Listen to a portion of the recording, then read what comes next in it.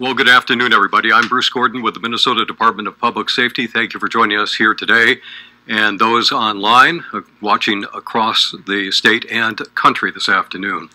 We're here to announce that the Minnesota Driver's Manual has been updated to include information on what drivers and law enforcement should expect during a traffic stop, especially when a driver has a firearm. You're going to hear from several speakers today. Public Safety Commissioner John Harrington. Valerie Castile advocated for the addition to the manual to help provide consistency during traffic stops. She'll be speaking today. Her son, Philando, died 4 years ago today during a traffic stop. Also with us today, Assistant Commissioner of Public Safety for Law Enforcement, Booker Hodges. Emma Corey is the Director of Driver and Vehicle Services here at DPS.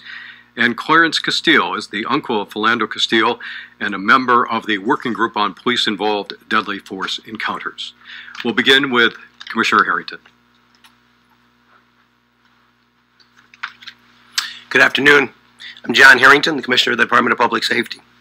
And we're here today because Valerie Castile has had an unending effort to help Minnesotans join other states that decide to educate drivers about traffic stop safety. But more importantly than traffic stop safety, she's been absolutely steadfast in helping us understand what's important in reducing deadly force encounters with police. As has been mentioned, Valerie lost her son, Philando, when he was shot by a law enforcement officer during a traffic stop in Falcon Heights. And during that traffic stop, he informed the officer that he was legally carrying a firearm. That was 4 years ago today.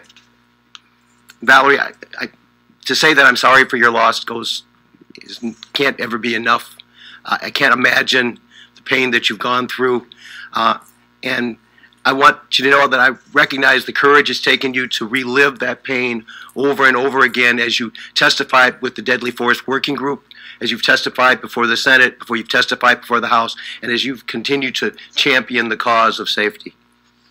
During my 40 years as a cop, I've made thousands of traffic stops, and when you're on the side of the road, walking up to a window to speak to the driver, you're not really sure what you're going to find. Maybe it's a grandpa who's just didn't see that stop sign he rolled through, or maybe it's a drunk driver who's less than happy about seeing you walk up on him.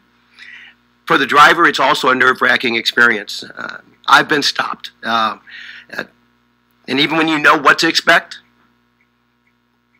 there's an anxiety about getting stopped that everybody that's ever had a driver's license can recognize. You see those lights in the back rear mirror, and all of a sudden everything sort of tightens up on you, and that happens whether you're a cop or you're a civilian.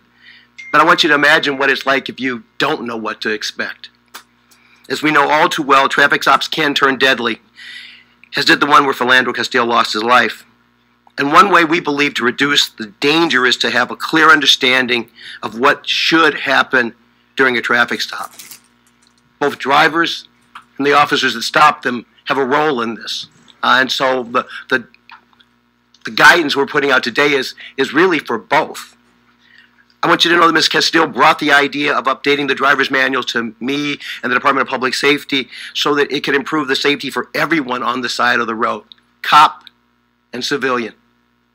She requested that the driver's manual be updated to include information on what drivers and peace officers should expect during a traffic stop, especially and particularly when the driver has a firearm. She wanted to encourage consistency in traffic stops by law enforcement and to make sure that the drivers would know what to do. And her recommendations became one of the 28 announced recommendations at the Deadly Force Working Group that Keith Ellison, the Attorney General, and I co-chaired.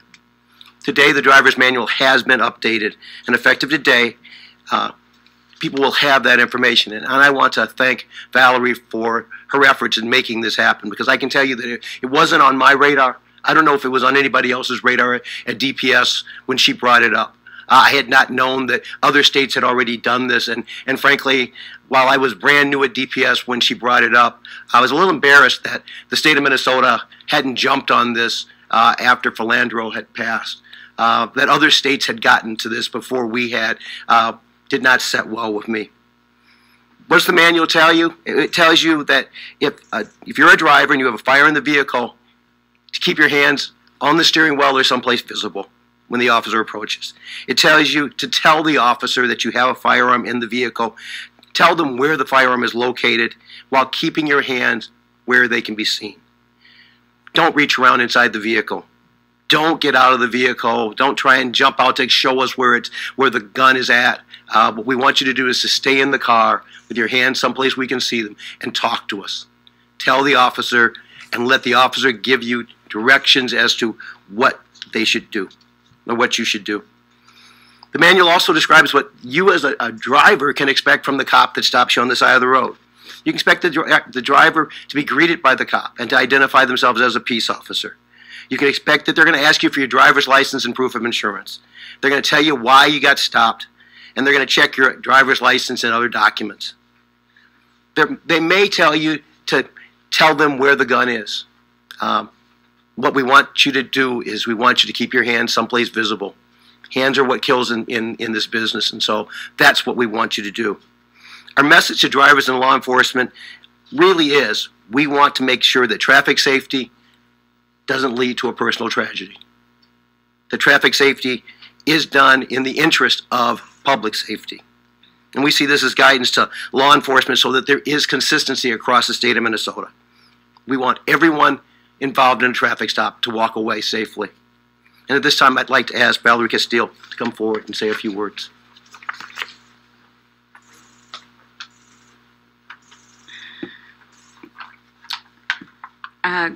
Good afternoon, everyone. Thank you for coming. My name is Valerie Castile, and my son, Philando Castile, was murdered by the police in Falcon Heights in 2016, July 6th, which is today. Unfortunately, it's a bittersweet day. It's been 4 years now, and it seems like yesterday.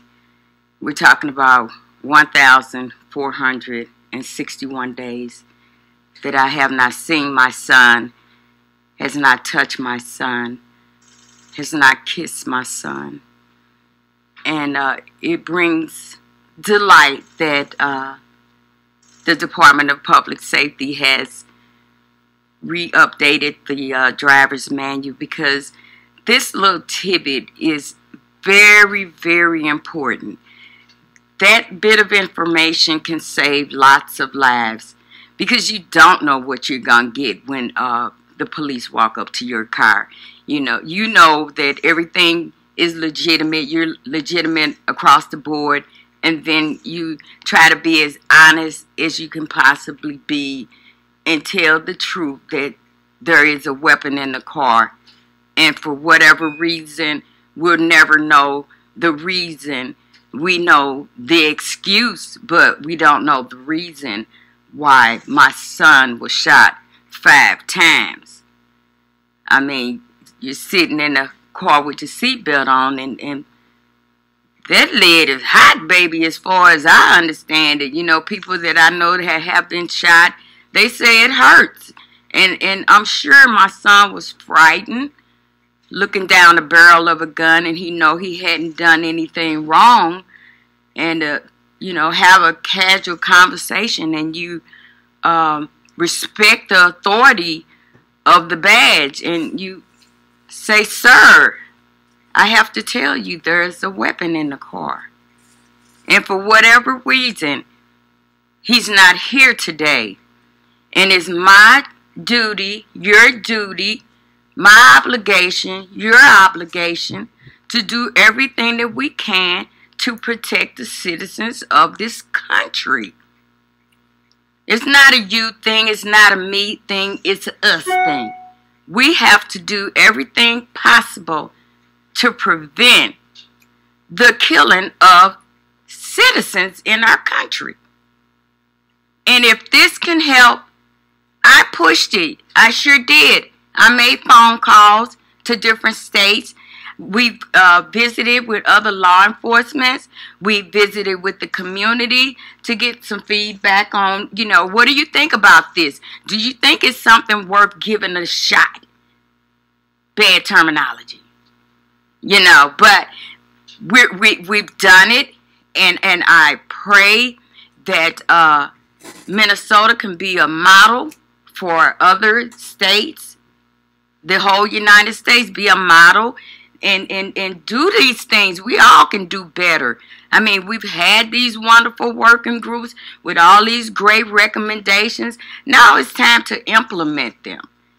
I mean, we've got some wonderful ideas. I mean, we're talking about prosecutors and activists and ex-law enforcement and just an array of diversity, array of diverse people coming to the table and coming up with these great recommendations. And it's time to utilize them. You know, they're good ideas. They're doable.